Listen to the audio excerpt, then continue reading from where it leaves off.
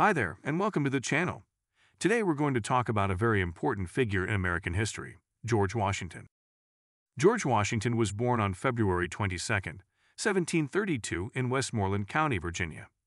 He was the first child of Augustine Washington and Mary Ball Washington, and he grew up on a plantation called Mount Vernon. Washington was a bright and ambitious young man, and he quickly rose through the ranks of the British Army during the French and Indian War.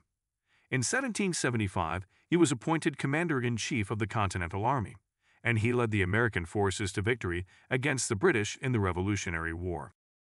After the war, Washington was elected the first President of the United States, and he served 2 terms in office from 1789 to 1797. He was a strong and decisive leader, and he played a crucial role in shaping the newly independent nation. Washington was a man of many talents, and he was also a successful farmer and landowner. He was instrumental in the establishment of the country's first national bank, and he helped lay the foundations for the U.S. economy.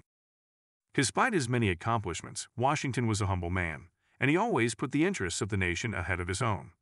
After his second term as president, he retired to his beloved Mount Vernon, where he spent his final years surrounded by family and friends.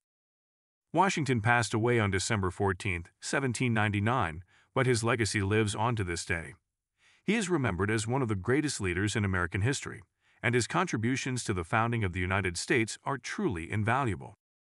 Thank you for watching, and be sure to check out our other videos for more interesting facts about American history. Bye for now.